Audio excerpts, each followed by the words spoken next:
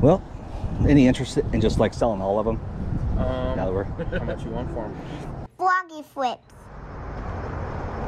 And it is 60 for both.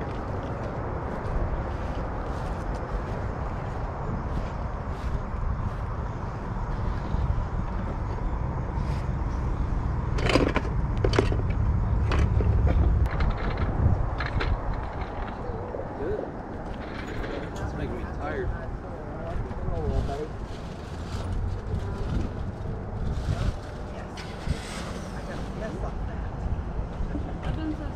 What have you?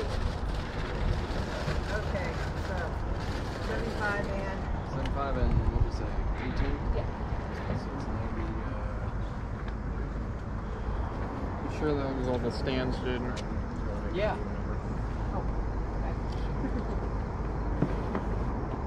Very good.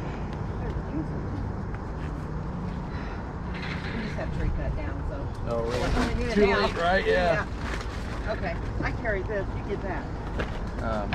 If you want, I'll reel that down for you. Anything you're looking for, sir? Do you have any He-Man or anything like that? I don't think so. No? No, we do not. Okay. How much is that guy?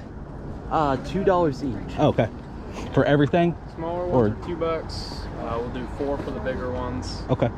And this guy's Nobody wants the chimichanga mobile? not yet.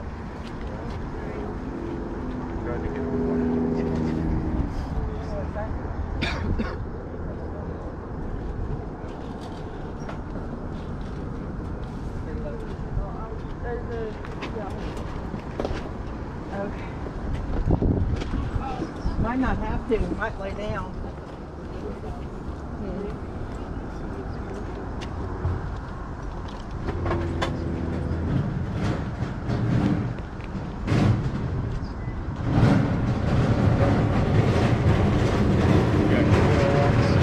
What's that? Like the horror one. Yeah. We got Pennywise, Leatherface. Who else? Got another Freddy right there. Oh, okay. Couple of Oh, yeah, that's Jasons. pretty. See, there's a Jason. Oh, okay. Here. Here's a Jason, but that one's the fake one from the 5th movie. Oh, okay. Yeah, So packed. it still counts, I guess. Yeah. You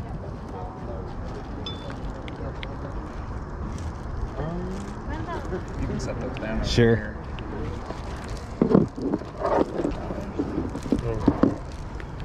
I'll shoot you a deal since you're done. Awesome. I'm gonna keep looking for a sec. We got Chucky over here, Oh, do you? Got a couple of him. Oh, look at that. and then we got a few zombies from Walking Dead. Sure. Daryl. Daryl. There's a Daryl in here somewhere.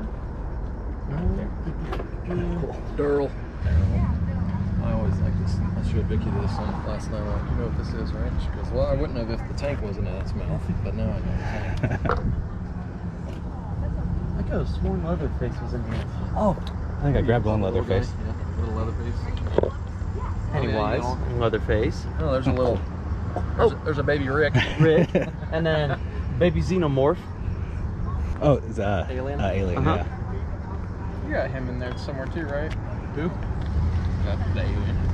No. You got any more horror ones, Bub, that you might want? There's a Scream. It looks like American down there. Horror Show. Who's this? Who's this guy? Tarman, I think. That's Spock. Oh. Didn't look like. I wouldn't recognize the weapon. Oh, here you go. There's from Evil Dead. Oh, and Oh, cool, Army yeah. of Darkness. And then Ash from Alien. Yeah, sure. You know, he's a robot. He's just a gosh darn robot. Yeah, looks like there's one from Scream right There's a there, too. Walker. Oh, look at that. Oh, Yeah, stream. All All right, right. so you know your market now. He's asking about horror. He's almost grabbed all of them. I'm I right. don't see any more. We do have some horror, but it's a big. Oh, that's actually that's a turret from Portal. Oh, yeah. All right, what we got? What do you think? Any other horror ones that you might like? It'll be 15. Krampus, if you count him. Krampus, yeah. Oh, yeah. Which is that him right here? Yeah. Oh, yeah. Krampus. Yeah, that's cool. Come on. There's also a child in his backpack. You got more horror than that. Or anything else horror, like games or movies we got or anything? horror video games. Oh, do you? Golden Freddy, Foxy, Little Foxy, Little Marionette. Here's another one. Oh, another Foxy over there. There's also some horror B-horror movies over there that I got from the Days of the Dead convention. They should be kind of mixed in there somewhere. Oh, just over here? Yeah. Okay. Hunter.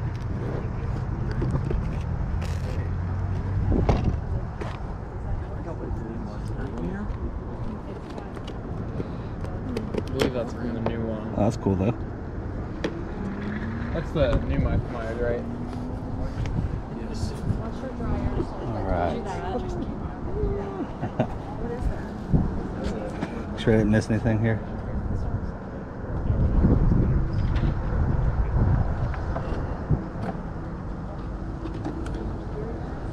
Yeah. Hey, do you remember where my movies were?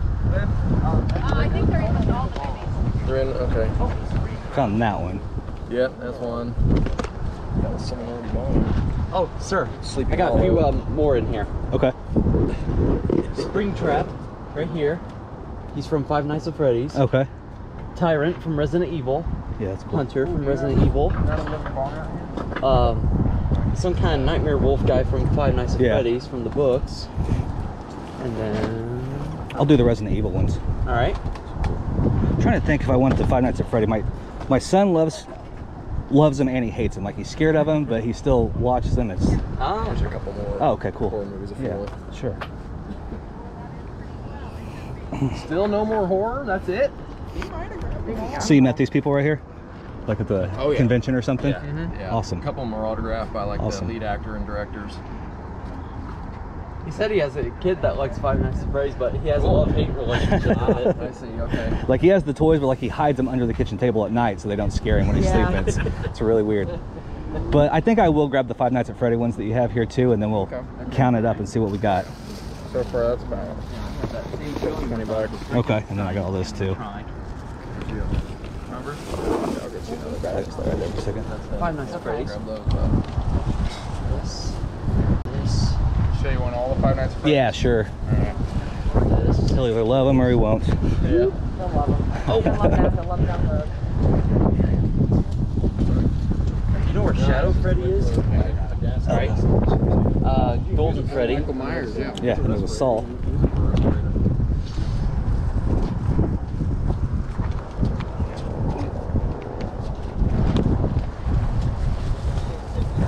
You have kind of some painting. So what are we at now? Going with Indy. I'll do 20 for all the pops. Okay. $5. Dad, how much were the movies? They're $1 a piece. Okay. Unless it's like the cents. Oh, that's a character from Dragon Ball. 25 for everything? Yeah. Okay. This is Dragon Ball. Trying to figure out which one is also Dragon Ball. Well, any interest in just like selling all of them? Now that we're, How much you want for them? what if we did like 150 for everything? We're at 25 so far.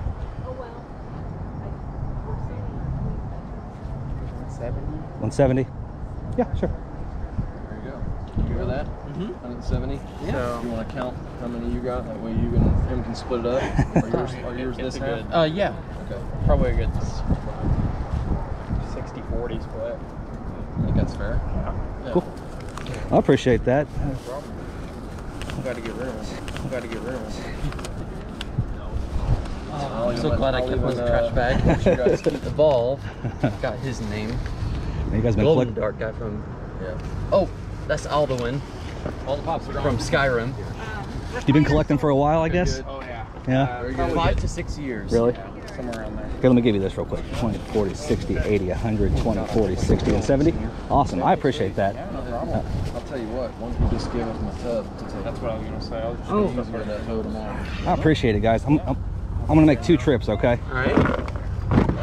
Like, go ahead, just shove that in there if you want to. Yeah, I'll come right back for the other one. I'll grab it. Okay. I'm down there in that red Jeep. Thank you so much, buddy. I appreciate you working with me like that. Yeah. Take care. All right, everyone, so we made it back to the garage. It was a really great weekend of garage sales, and I will share all of them with you over the next coming days. But I kind of just thought that this one particular sale kind of deserved its own little video. While I was there, my mindset kind of went through a few significant changes, and I thought it kind of made an interesting little case study regarding adaptation. Because I've said it before, this channel is not an education channel. It's just me doing what I love to do, and I like to share it on YouTube. However, I have mentioned before that I firmly believe that the ability to adapt to any given situation is crucial to survival in this business, if you will.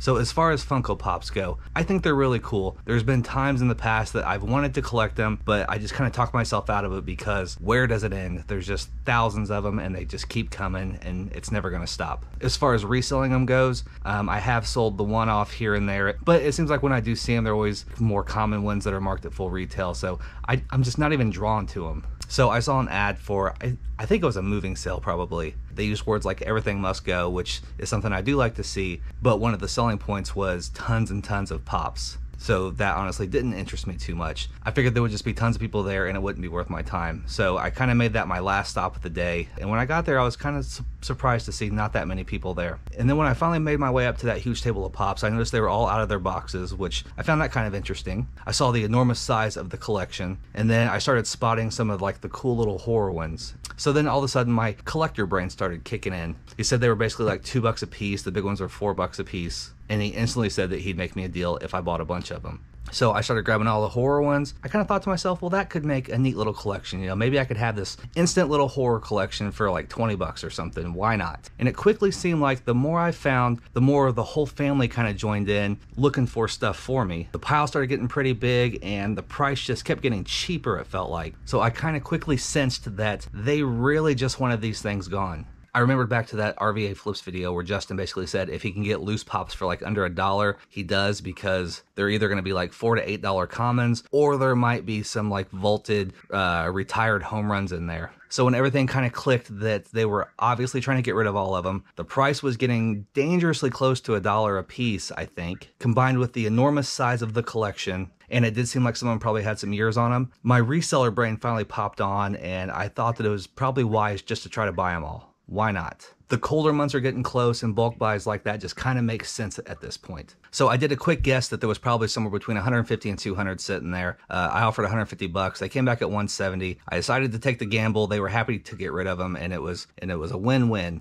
So I'm nowhere near having gone through everything yet, but I'm quickly finding that there is a lot of potential value here. I'm finding quite a few of pretty collectible or vaulted or retired pops, and I think this deal is going to work out pretty well. It's going to take a long time. Basically, every one that I don't recognize, I have to Google Lens it and then do an eBay sold search, kind of check the price on the boxed units, and then do a sold search for the word loose, do a sold search for the words no box, and do a sold search for the acronym OOB, which in Funko terms means out of box. And that kind of gives me an idea of the value of each one. So it's not as quick as having boxes and definitely not as valuable. However, if they were all boxed, this deal would have looked a lot different because it would have cost a lot more and storage would have been a lot more difficult. There turned out to be right around 239 pops. I paid 170 bucks, so we're looking at about 71, 72 cents buy cost per unit.